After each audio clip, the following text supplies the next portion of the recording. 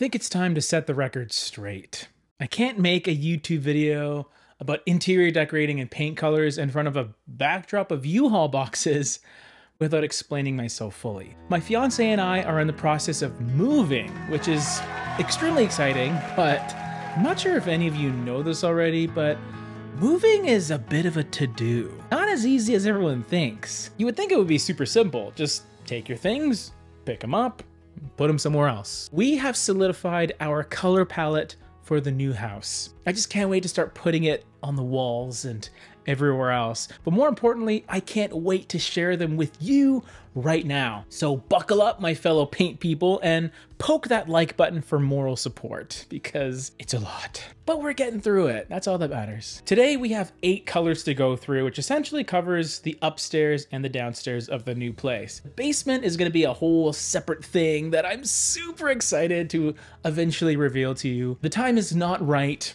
now, right? So the first color in this palette is the most boring one. And no, it's not the main color, it's the trim color. The last time I opted for Simply White, but this time I opted for our old faithful Super White, OC 152. To me, this was the white paint color that most closely resembled the pre-mixed whites that I used to use years ago. It's a perfect compromise of stark, but not sterile, clean, but not cold. It's just about as bright of a white that I'd want to go with, to be honest. It also goes with pretty much everything, color-wise. All the baseboards, doors, frames, they're all going super white. Next is my main color, which basically forms the template upon which I built the rest of the color palette off of. And interestingly enough, I used this in the bathroom of the loft that I'm still in. And I liked the look of it so much that for the next place, it's going to cover the main living area and the hallway. It's going to go everywhere except for those few places where it doesn't, basically. The color itself is called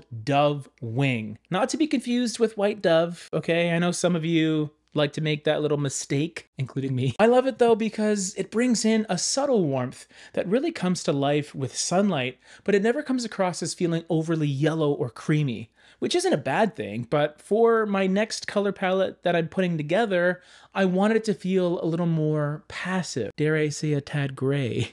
To me, Dove Wing just feels like a very, very light taupe, and that's what I like about it. Now, speaking of colors that I used in the loft, I have plaster of Paris pretty much everywhere. I also have an extra gallon of it lying around, so you best believe I'm gonna be finding a use for it in the next place. Sometimes, you know, if you got lemons, you make lemonade. You got plaster of Paris, you throw it in the laundry room. And that's what I'm gonna do. I think I'll put it in the laundry because it's just a touch warmer than Dove Wing, but more importantly, it's also a bit darker as well, which I want in my laundry room. That extra little bit of depth will make it more forgiving when I'm trouncing through with laundry baskets and step ladders. It's going to be more forgivable, and those scuffs won't be quite as noticeable. Of course, I like the idea of completely starting fresh with your paint colors when you're moving from one space to another, but it's nice to carry over some lingering themes for a bit of a design through line to help connect the spaces together. Because I'm gonna miss this loft. Not enough to not move, okay? Let's be clear. Let's talk bathroom colors next, specifically the primary upstairs bathrooms. If you are a subscriber, you may have got the hint that I tend to enjoy cooler leaning colors in bathrooms, I guess to help convey a little bit of a spa feeling as best as I can. I ended up landing on Paper White, which is not really blue leaning or anything. It perhaps has a touch of a cool green when I saw it in the space, but really it ends up feeling like a very smooth, subtle gray that blends right in. And I want it to blend in so that the vanity color I chose will really pop. So yeah, each of those upstairs bathrooms we have, they have that builder's super dark chocolatey brown kind of color, which is fine, but I'm more than fine, right, people? Ew. Another thing that I want to bring over to the new home is this kind of color, but not just in the form of accessories. I want to paint the vanity atmospheric. It's not an identical color match to this, but I really love the combination of blue, green, and gray. My intention is to perhaps get the bathroom just completely gutted in a couple years, but in the meantime, I really want to enjoy this color hue for a couple more years before I completely change things up. Okay, so now let's move on to the bedrooms. You know I had to include a greenish, okay? Duh. This one I was actually pretty torn with because my first choice was Allie's earring. Conceptually, it's kind of a perfect color for me. A little bit of green, a little bit of beige. But I was a little bit concerned with the amount of, well, green in it. I know it sounds crazy. I love greenish, but it's just too green of a greenish. My reasoning behind my concern is I'm planning on using it as a workspace temporarily, kind of a home office, and I wanted the color to be just a tad more neutral, but still along the same lines, and I think I found that with November Rain. Of course. It was one of our Paint People 2022 colors of the year after all. November Rain is the front foyer of the House of Greenish.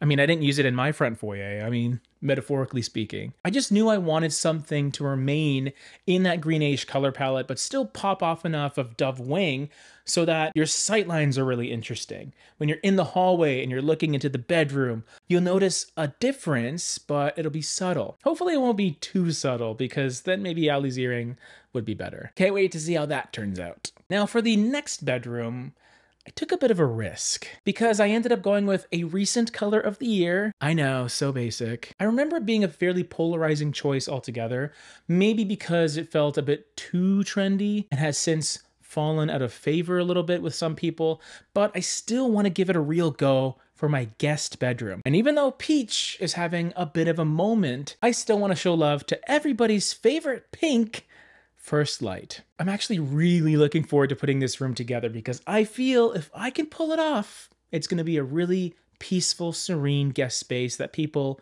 will be clamoring to sleep in. Maybe because their eyes will be closed and they won't be able to see the wall color. But I digress. What I find interesting about First Light as a pink is when you go to the color preview color chips and you see those 7 colors lined up, -70, 60, 50, all the way down to 10, you'll start to see the color get darker and darker and darker. And when you get to the darkest colors, you're not going to find deep pinks or magentas or even reds. In fact, the darkest color along that line is actually earth brown. So when I think of First Light, it's just a really, really light brown. Okay? But anyway you slice it, I think it's gonna look really awesome, and I can't wait to show you the finished product. Finally, we have the last paint color in the palette, and it is for the all-important primary bedroom. We can't say master bedroom anymore. Oops, I said it. Now, I came across this paint color when I was looking for a Benjamin Moore chip that resembled a Pharaoh and Ball color that I recently fell in love with. I did do an Instagram poll asking you all if you liked it or not, and spoiler alert, you did. Very much so. My inspiration was Pharaoh and Ball's Enchira Blue, and the color that I ended up going with was Benjamin Moore's Nocturnal Gray, a beautiful, rich, deep blackened teal. It's what Aegean teal wanted to be, but could never be. I'm just kidding, that's a good color too. You can learn all about it right over here. Another color of the year, as a matter of fact.